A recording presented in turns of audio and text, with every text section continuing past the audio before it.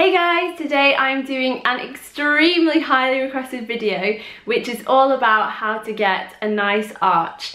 So we're talking today about beautiful ballet feet. Now obviously we all kind of focus on the arch of the foot, but there is more to it than that. It is also about weight placement and about using the right technique and the right turnout. So I've decided to split this into two videos because I think that actually dancing in normal kind of flat ballet shoes and dancing on point is very different, and how to get your feet to look beautiful in both is a little bit different obviously. So today I'm going to be talking about, in your normal flat ballet shoes, how to get beautiful ballet feet. Now I just want to say before we get into this video that I personally, when I started ballet again when I was 26, did not have beautiful ballet feet by any means. My feet were very average and it's been over the last kind of 4.5 years that I've been able to really work on my feet, and now I think I have like quite nice ballet feet. They're not amazing, but they've definitely improved, and I think that they look quite nice. I'm quite happy with my feet, they're okay. So I'm going to share with you all of the tips and tricks that I've done over the last 4 years on how I've managed to improve my feet. So we're going to start in first position, and we're going to make sure that our arches are lifted, so that means not rolling forward with our feet. Make sure our arches are nice and lifted, knees are pulling up, pulling together here, and we're going to releve in first position.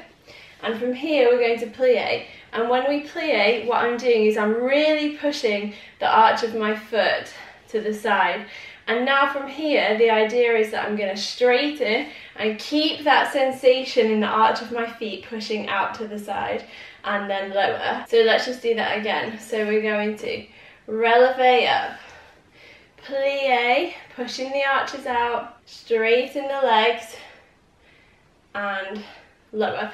What we don't want to do is releve, I'm here, and then as I straighten, just kind of relax everything and come to here. No, when I straighten, I want to be thinking about pushing out, pushing out, pushing out, pushing out, and trying to keep that arch lifted. So the other one that's really good to do is just in parallel, and we're going to really push forward and take it in turns. But I'm not just doing this. I see some people doing it like just kind of, oh yeah, up and down, up and down. No, every time that I come up, I'm really pushing my arch out and change, and again, really putting all of the weight that I have onto that arched foot so that it's going as far forward as it possibly can every time. Let me show you from the side. What we don't want to do is just be coming to here and just kind of changing like this.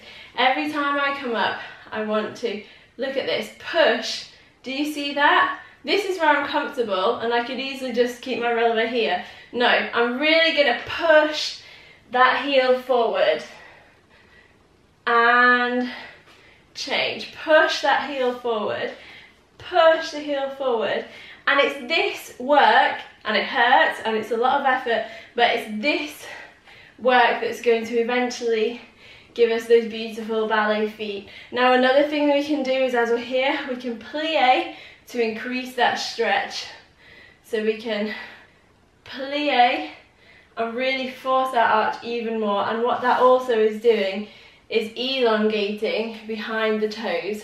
So it's making that much more flexible. And of course in parallel we can do our releves as well, so really pushing those arches out, and again stretching as I straighten my knees. I want to keep my arches pushing forward. So when it comes to having a beautiful tendu, and obviously this is going to help us strengthen our feet and everything, what a tendu is not is just point and close, point and close. What we really want to be thinking about with each tendu is getting to this point. Now, quite often I see people coming to here, and I even do it if I'm being lazy, but this isn't right. We need to be pushing our arch as high as it will possibly go until we can then extend into the full point. But it's not about lowering that arch. I need to keep that arch lifted even though it's just the demi point. Obviously it's exactly the same on the other side. So as I'm drawing the leg out, I'm lifting that arch but just leaving the toes on the floor. So it's not this, it's this. I hope you can see the difference. And then from there, we can point to the side. Now, something else you can do if you want to work on the flexibility is you can actually practice this, and what this is going to do is to stretch out all of the muscles and the tendons on the front of the foot, which is going to give you a lot more flexibility. Now, I would recommend doing this just one foot at a time so that it's not too intense and you're in complete control of how much you're doing this stretch. Now, there are some people who do both feet at the same time. If you're going to do this, be very careful and use a bar, use something to support yourself. But that one is very intense and I wouldn't recommend doing that one. I know that some people do it and I've shown you it just so that you know that it exists, but I personally don't recommend doing that one because it is very intense and it can be dangerous if you don't have the strength yet or the flexibility to be able to be in that position. So instead, again, what I recommend is just doing it one foot at a time and just stretching out, because you can see I can control if I want less weight, I can take some weight off. If I want more weight, I can put some more weight on. And again, the same on the other side. So something else about beautiful ballet feet is not just how you use your arch, but how you use your whole foot and the alignment of your whole foot. So for example, if I come into fifth position, now I can be using my full arch. I'm using my full arch right now, but my heel is sinking to the floor. And it's very different. You can see that is a much more beautiful line than this. I'm using my full arch in both, but it's just in one I'm pushing my heel forward. And it's exactly the same to the side. So I can come to here, I'm using my full arch, I'm pushing out as much as I can, but my heel isn't forward. And you see, as soon as I put my heel forward, that is a much nicer line. So that is also really important. It's not just about the arch, because my arch is full there, but I'm sickling, has to be here. Another exercise that's going to be really good, not just for flexibility and just getting the feeling of the arch, but actually making it strong enough to hold, is to take one foot in coup de pied, and then we're going to just do relevés on one foot, and every single time pushing the arch as far as it will go and really pulling up. And this is going to strengthen your feet so much doing one-footed relevés.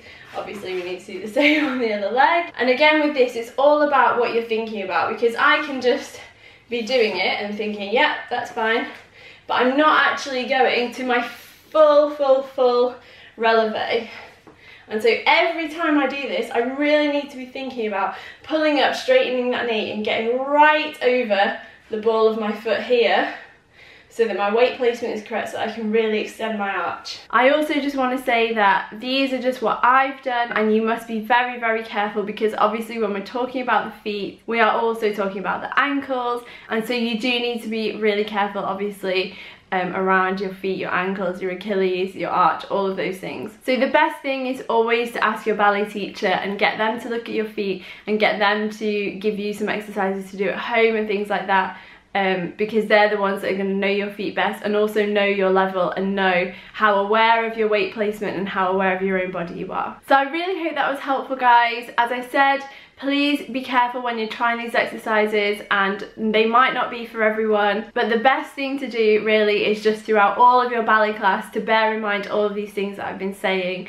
When you're doing your pliés, your tendus, your relevés, all of those things. Even if you don't want to add in any other exercises, if you just think about the things I've been talking about and apply them to your normal ballet class, you're going to notice a difference. So if you have any questions, please leave them in the comments down below and I will get back to you. Thank you so much for watching, and I will see you in my next video. Bye!